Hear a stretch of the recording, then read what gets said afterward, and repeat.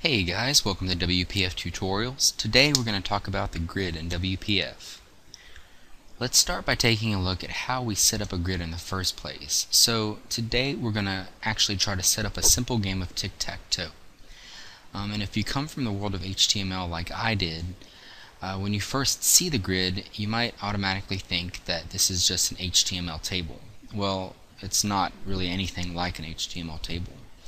In WPF, the grid allows the developer, which is us, to predefine the rows and the columns. So the first thing we need to do when working with the grid is define the layout. So what we're going to do is we're actually going to set show grid lines to true because we're creating a tic-tac-toe grid. So we actually want to be able to see the lines.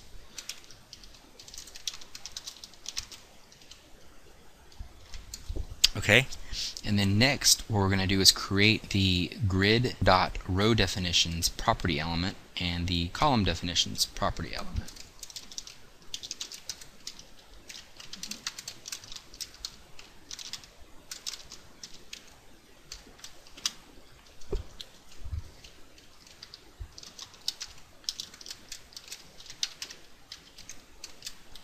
Okay. So now we need to actually define the row definition and the column definition. So all we have to do is come in here and place the row definition tag in there. So that says we want 3 rows.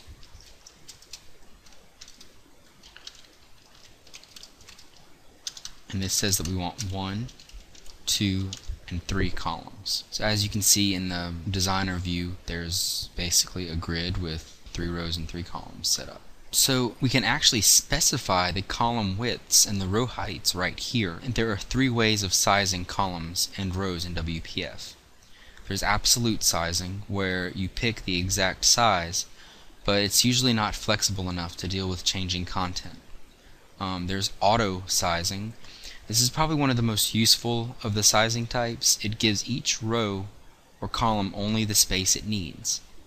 And then there's proportional sizing, where the row and column sizes are distributed evenly between the rows and columns that specify proportional sizing. So let's go ahead and just try auto first and see what happens. So I'm going to set my row height equal to auto.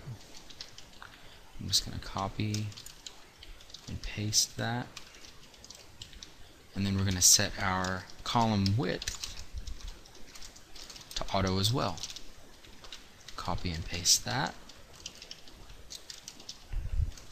So now we have our column widths and row heights defined. So now let's go ahead and actually start adding some X's and O's to the grid. All we have to do that is come in here, and I'm going to add a text block. I'm going to put an X. And you can see at the top left corner there is an X, but it's not actually, it's hardly visible. So I'm going to give it a font size of 80. There we go. And then if you'll notice here, I didn't specify a column or a row for it to go in, so it's automatically going to put it in 0, 0. So let's go ahead and add another element. We're just going to copy and paste this, and we're going to add an O, and we're just going to put it in row 1, column 1. And in order to do this, we need to access our attached property, our grid.column, put it in column 1, and then put it in row 1. Alright. So it's kind of starting to look like a tic-tac-toe grid, but what we need to do is go back and adjust that sizing auto to proportional. So I'm going to come in here and change all these to proportional.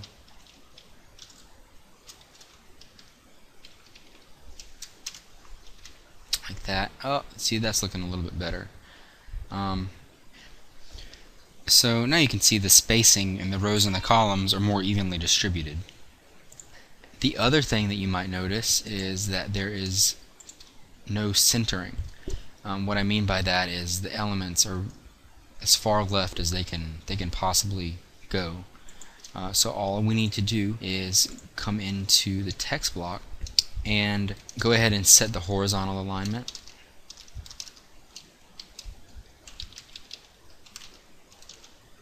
To center on both text blocks.